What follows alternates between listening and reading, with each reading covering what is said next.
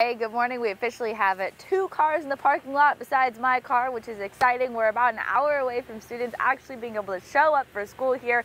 Scott Mabin with the Coeur d'Alene Public School District said that they should be showing up anywhere between 7 and 7:30 to start this first day of school off. So very exciting, of course, but Mabin also told me that the community is really excited to just have more of a normal first day of back to school.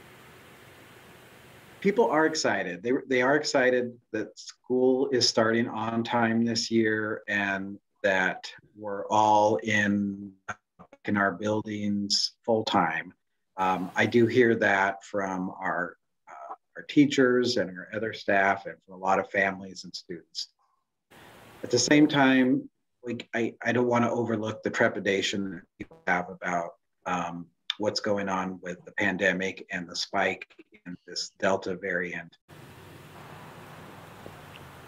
Now, Mabin says they are paying attention to what's happening in the local hospitals, especially with children. And as school gets going, there is concern in the community about COVID-19 outbreaks in classrooms.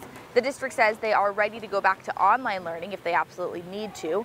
As of now, though, they are not requiring masks. The district also will not be providing official testing for students who have been exposed to COVID-19, but they will have take-home self-tests available at their schools. Plus, there will be resources for families as to where they can find other COVID-19 tests in the community. Mabin says their nursing staff will help determine if and when a student needs to quarantine away from school. And there, of course, has been a lot of debate that we've been covering here on KREM 2 about how the Coeur d'Alene Public School District is handling these COVID-19 protocols. But really, Mabin says that they're hearing both sides of the debates here, and it's up to a vote from the board to decide what happens as the school year continues. Live in Coeur d'Alene, I'm Nicole Hernandez.